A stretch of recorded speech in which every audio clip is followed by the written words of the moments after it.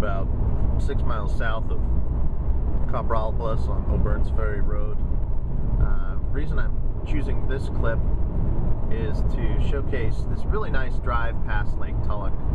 I'm still up here on the ridge, and you can see there's a lake out here behind all these residences. Pretty tight turns here, 20 mile an hour. They've got a guardrail, etc. If you're a passenger, you can look off to the right and see the lake. Sorry, I wanted to see the lake in the background. You've got this nice drive here. Pretty good downhill angle. Coming up on the other side, it's a little bit steep. If you're towing a trailer or something, you can see how smooth that lake is out there. Immediately coming up on the right is this Lake Tulloch Resort. Every once in a while you see a stage set up there. Looks like they do conferences and such. Speed limit through here, I believe, is 30. I never see any law enforcement or CHP or anybody up here.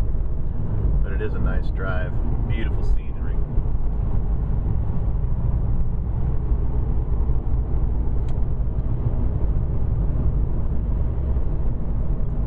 There's a historical marker on the right. I believe it says O'Byrnes Ferry.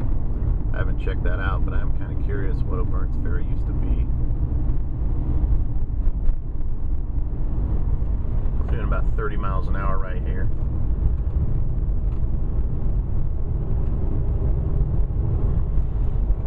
A lot of cars parked on the side.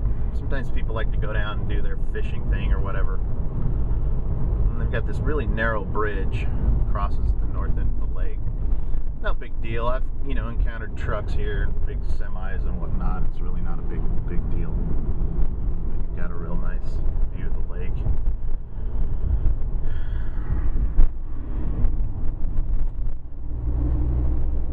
It gets a little bit steep as you head up this hill. It's kind of a spirited little drive up here. You can, if you want, you can get on it and heat up the tires a little bit. Of course, always maintaining the highest safety regard. Oncoming traffic usually is pretty well behaved. It's generally a nice little drive through here.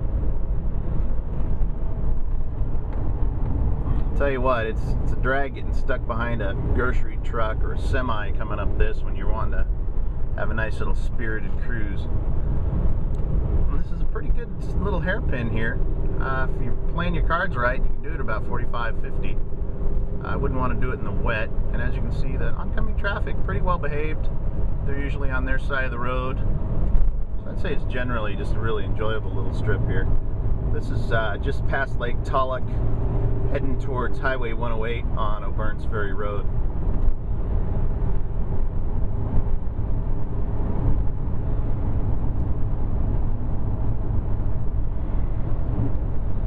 There's a couple passing lanes coming up here if you do get stuck behind some guy.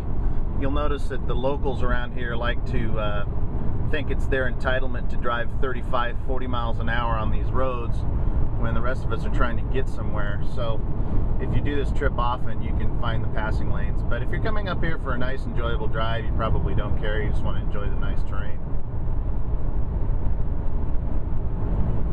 Soon coming up here on the left is a correctional facility. I'm going to go ahead and run the clip up until that point. There are deer. You can see the deer crossing sign coming up, and that was my memory. I have encountered 2 deer. I've probably made this trip about 50 times now.